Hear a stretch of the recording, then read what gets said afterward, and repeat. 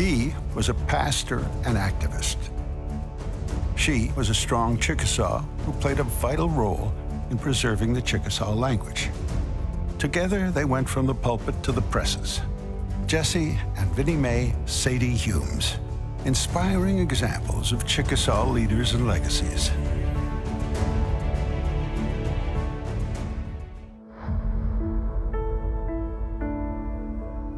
He was a man on horseback, riding alone along remote country roads. A weekly routine with a different destination each week, but the same mission, preaching the gospel and a message of Chickasaw tribal unity. This is an indelible image in the story of Jesse Humes. My mother kept a lot of articles and things that he had published and were written about him. And so I have those in possession now. Reverend Jesse Humes and his service to the Chickasaw people rose to prominence under the presidential appointment of Governor Douglas Johnston. It was an era of transition in the early 20th century, when the Chickasaw government was severely restricted and challenged. The kind of challenges that can inspire a man's life mission. Sometimes I just get out the book and just read his handwritten letters that he wrote to Governor Johnston and see how hard he worked to gather the citizens at the time to come together to create our new government. These leaders who feel like the Chickasaw people are their own families and they want to take care of them. And I think that Jesse Humes really acted within that role. My grandfather is very connected to the Chickasaw people, and it was important that he convey that to Governor Johnston at the time that they were on their mission to get the tribal politics in order.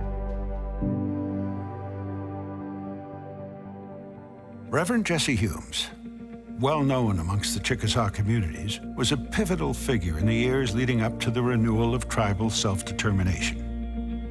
He traveled mile after mile to provide sermons to Chickasaw congregations scattered through the countryside of south-central Oklahoma. This was no easy endeavor. He connected friends, families, and the larger tribal community during a time when phones were few and far between, and much of the news shared was by word of mouth. My memory of Jess Humes is a tall man being on a pulpit at Yellow Springs Church, standing in front of a congregation that was very small. I spent a lot of Sundays at Yellow Spring, at revivals there. There were no automobiles back at that time, and he rode horseback to his congregations and a circuit that he covered. So he was well respected, according to my family and everyone around the area there. And they thought the world of Jesse Humes. I think he had that personality or persona that people gravitated to. When we look at the role of the churches, there is nothing in the Chickasaw Nation that can pull together the community other than a church. Back then, it was where you learned your genealogy. It's where you learned who you are related to and who you're not related to. It might even be a place where you learn what clan you are. It's a place where you learn how to cook traditional foods, because we always had meals at the church. And we used to come up here in Seeley Chapel, and we would ride wagon here.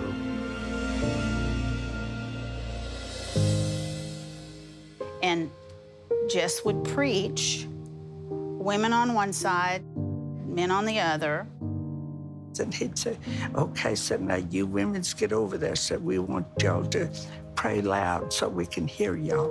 You know, there was a vision that he shared with everybody that he came in contact with, and not just politicians or the leaders of the community, but every one of us. Jess would preach, and he would preach in Chickasaw for a while, and then he'd speak English back and forth like that all through the whole church service. The one word that I remembered that always kept coming out in these sermons was Abba Benili. And I looked that word up, and it means divine spirit, Holy Spirit. And I'm thinking, gosh, that's kind of incredible. I got the message, and it wasn't even in a language I knew. And I've remembered that since I was a small child. He was such a large man, and his deep voice. And people just tend to gather around him. I think he was very connected with the Chickasaw people, and that he not only had he had a driving force behind him and a mission and a vision, and he instilled that upon everybody that he came in contact with. I know Jess used to like to talk to my daddy, and they would get a chair and get under a tree, and they would just sit there and just talk and tell stories of a long time ago. His was more than just preaching and meeting the needs of all the Chickasaw people in the grassroots movement. He was listening to the people and what they wanted at that time. And he was the one that, sometimes the one that made it happen. His relationships and connections with the Chickasaw people were vitally important during this time of change and transition. It would have been much easier to do nothing, but he and others in the community had a better vision for a government that would be more responsive to the Chickasaw people. You know, they became increasingly disaffected with the relationship between the federal government and our people and wanted more of a say. I think this was sort of the environment that Jess kind of grew out of, you know. Trying to get the people together to come here to Seeley Chapel to just express how much they wanted the government to come together. He was unhappy after Douglas Johnston passed away, and he wanted our people to have a real say in, you know, who was going to govern us. I think he and his contemporaries felt like there was a better way to do it than we had been. And I guess as a young child, I realized his importance then. Everybody knows that he was a circuit preacher. Everybody knows that he was a political activist. Maybe they don't know the hours that he spent in the fields, because that's what he did to keep food on the table for us. She was a pillar of the community in her own right, and mother of a man who would have lasting impact on the Chickasaw Nation. Vinnie May Seeley James married Jesse Humes in 1956. And I never called her Vinnie. I always called her Sadie or Miss Humes. Everybody called her Sadie, and anybody that knew her well called her Sadie. Sadie was so kind, and all the women's, every church just loved her. She just had this smile that whenever she smiled at you, you just felt good. To me, she was tall, and she had this voice where if she wanted you to understand, she made a point by that voice. My grandmother was a very special lady. She was self-educated. She was an independent, resourceful lady. She raised her children by herself. They really loved the people, and I think everybody knew them so well. Jesse Humes was rooted in the community. He saw firsthand the poverty, the problems that federal termination, relocation, and assimilation policies had created, and he was determined to do what he could to bring about real change. I believe Jess would see as a concept of, all right, I'm one person, and I'm on this campaign to get things changed, but I'm just one person. So what we need is more people to do things and to get involved and get things done. Jess Humes is really strongly associated with this grassroots movement that, or some people call it the Seeley Chapel movement, that grew out of this sense of disaffection in the 50s. Termination policies of the 1950s added fuel to his fire and strengthened his resolve to take action. Humes agreed with the adage that the pen was mightier than the sword and began a campaign of letter writing. They weren't long letters, but they were up to the point where he made his point why he needed to meet with them or to get a committee to come and speak with the governor and the president. He wrote letters to Oklahoma's congressional delegation. He wrote a letter to President Harry Truman, which went unanswered. He pushed for change and didn't stop when obstacle after obstacle was put in his path. And in fact, I did not know at the time how important Jess was in his role in the tribe and what his vision was. Because people would come and speak to Jess. I wasn't privy to that conversation because lots of times they'd just go out on the porch and talk. But I had no earthly idea what all those discussions were about. And it was actually memorable and historical. He inspired and mentored Overton James, who ultimately would become Governor Overton James. He was the one who got Daddy interested in tribal politics. He took Daddy to churches, anywhere a small gathering of people would be, he took him there. And so he introduced him to the people. And he, at one point, asked Daddy if he would be interested in seeking the appointment of governor. Please place your hand on the Bible and raise your right hand. I state your name. I, Overton James. Do solemnly swear or affirm. In 1963, Overton James was appointed governor by President John F. Kennedy. When he was appointed governor of Chickasaw Nation, everybody was happy because they knew him, and they knew him as being educated. He was educated, but like so many of his generation, he was not taught the Chickasaw language. And he believed the continuation of the language was so important and such a priceless part of Chickasaw culture, he needed to do something. It was an issue that needed to be addressed. My grandmother did not teach her children to speak Chickasaw. And the reason why she didn't was she told all of them, you're going to have to live in a white man's world. And he truly loved his mother, and he respected his mother. And she was a driving force behind his success. Which might be one reason he turned to his mother and Jesse Humes to begin a daunting task to preserve a language that had never been published. To preserve our culture and our heritage and our language. And then that's why he approached my grandmother and Jess about writing the dictionary. With grandmother and Jess, whenever they began writing the dictionary, I know that Uncle Brugg inspired them, Overton inspired them, because he thought it was very important to preserve the language. So the Humes Dictionary, this one right here, this is a copy my granny gave me back when I was a little boy. I mean, I think, you know, her son, Governor James, was a really dynamic person. And this was one of those, you know, wonderful tools of a cultural revitalization. He put that forward, you know, in some of his very first policy positions. You know, it mattered. It was their own initiative. It was their own effort, their own will, their own value of this language, which is so deeply a part of who we are. That's why they did it. And it wasn't a linguist from out of state or something like this. It was them. You know, it's native speakers sitting down and saying, all right, let's do this. And they did it.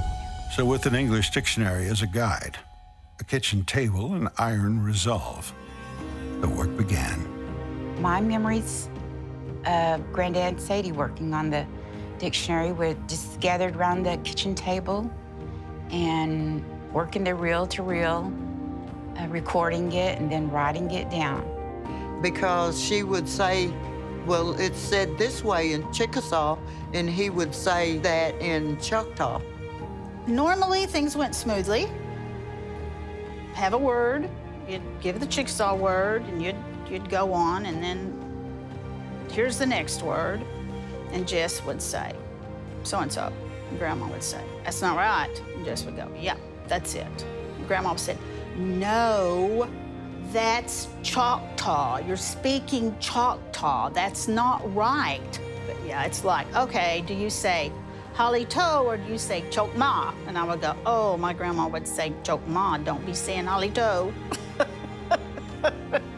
My understanding was that there was a lot of discussion about, well, is this a Chickasaw word? Is this a Choctaw word? I didn't realize the importance of what he was doing at the time, but I have that memory at least. You know, we talk about strong, dynamic Chickasaw women, and we come from a line of strong women. And Vinnie May, she was an extremely intelligent woman. But then, whenever I think about grandmother and Jess embarking on a project where you take an English dictionary and you say, okay, let's start with A, and think, oh man, gosh, we ought to go all the way to Z. I don't know. It was amazing how they did it. Sometime in the summertime, I would go down and stay with them, you know, and that didn't make any difference, you know. Sitting there at that table, doing those words, you know, they just kept at it. But I heard it took 2 years, and they must have really worked night and day, 24 hours, to have gotten that book out in 2 years. 2.5 years later, there was a dictionary. And the sad thing about it was that Jess didn't live long enough to see that. In 1966, as the first draft was being completed, tragedy struck. Jesse Humes had a fatal heart attack. I was the first one that she got on the phone.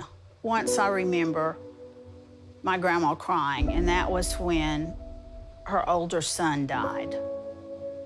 But other than that, that was the only time that I had known of my grandma to cry. Vinnie May told people later that she almost gave up on the project after losing her husband.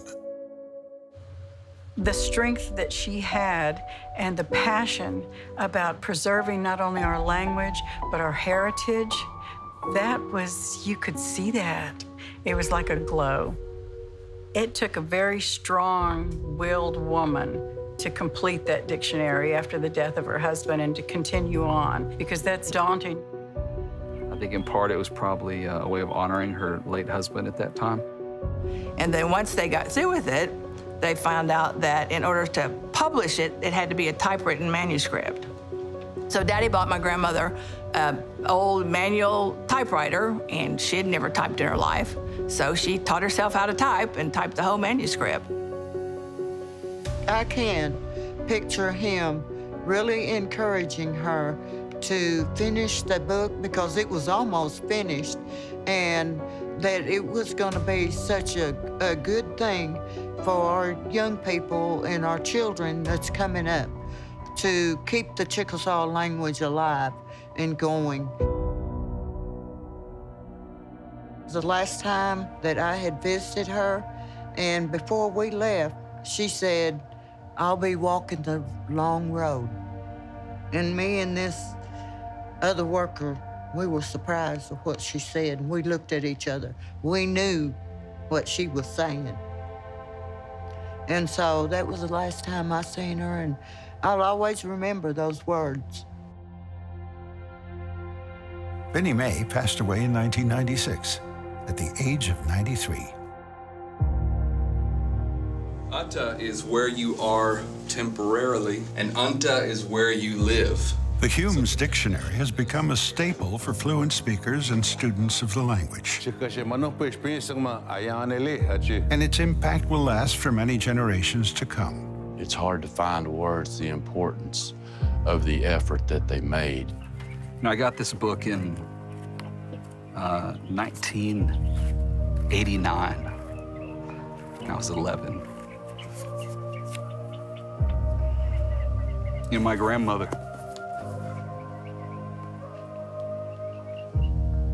Charlie, who gave it to me, is dead. And she couldn't speak. She went to boarding school at Carter. It was a different time and a different place. And they just couldn't encourage it. They thought it was bad. I'm always talking about these connections to our past, and so, you know, you have this incredible history of loss and perseverance.